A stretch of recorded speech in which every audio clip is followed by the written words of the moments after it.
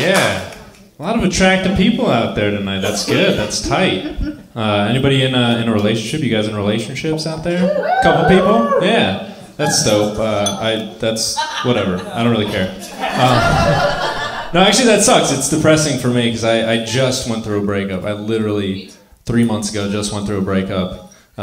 You know, it's super sad. This is going to be a huge bummer for everybody to hear for the next 6 minutes. No, it's fine. It was like a mutual decision. You guys know what that is? Like, we sat down, we hashed it out for a while.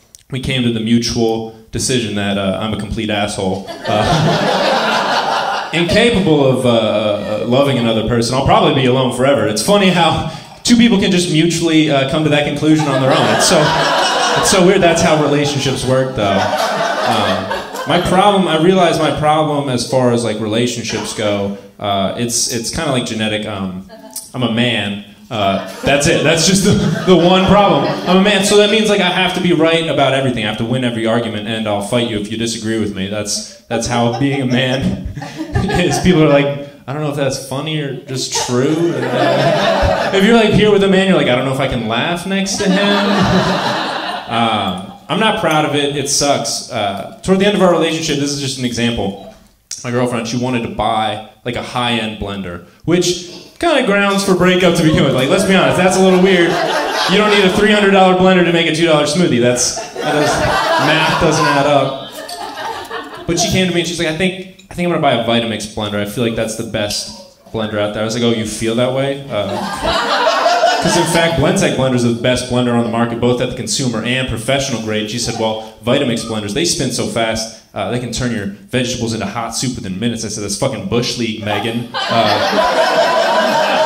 Blendtec blenders, not only can they do that, they have a 3.8 horsepower motor and patented polycarbonate tri-blade steel blades that could liquefy an iPhone. She said, why would you ever need to liquefy your iPhone? I said, it's not about needing to liquefy an iPhone. I just want to know that I can liquefy my iPhone at the touch of a button. We watched Snowden together. You don't get me! So we broke up. And it's because I'm an asshole. It's because I'm an asshole. And I would never date a psychopath that thinks a Vitamix blender is better than a Blendtec blender. Guys, this is going to be a lot of blender material. I am still working all blender jokes tonight. If you guys aren't in a relationship, you guys out there dating? Anybody single? Single? That's tight. That's tight. You guys on the apps? You guys fucking around? No, I don't believe that. I see you out there. I'm gonna scroll backstage. I'll see you. I'm on the apps. I'm on all the apps. All of them. Tinder, Bumble, OkCupid, Farmers Only, HelloFresh. Don't kink shame me. Don't kink shame me. I'm going through, some self-growth. What is a kumquat? Is that a sexual command or a fruit? I don't know. I want to know. Go with me on this journey. Let's figure out what exotic fruits are and how you eat them. I don't know. I've realized, this is what I found out about the dating apps right now. It's like really cool to be ethically non-monogamous. Are you guys familiar? Any poly people in the house tonight? No? Okay. I don't believe you. Statistically, that's inaccurate. Like, you man who you're like, no, your boyfriend's probably like, well, I am, but she's not. That's how it works. That's how it works.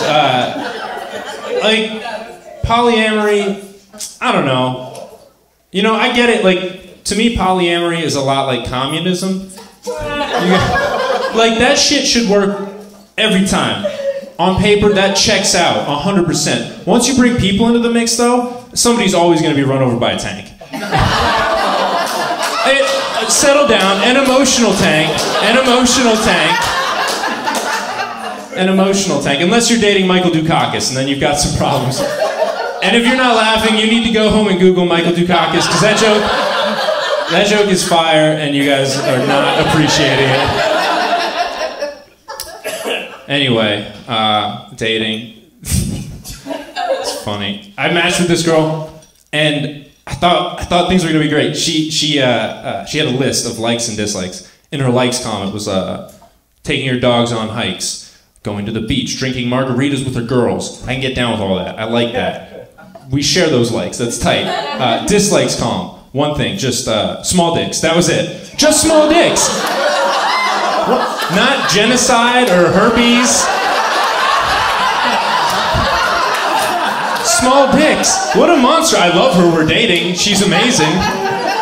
No, I can't hate. I can't hate on women for like what they write or like what they would say in dating apps, because I have female friends on these apps, and they've showed me what like vile filth men will write to them on these apps.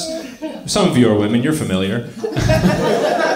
And it's insane. Like if you're a woman on one of these dating apps and you like don't respond to a dude within like the first 15 seconds, he just sends you like 38 death threats and 3 dick pics. Like he's writing out the script to a Law & Order SVU episode in real time. You guys have been great. My name's Karl Berger. Thank you very much.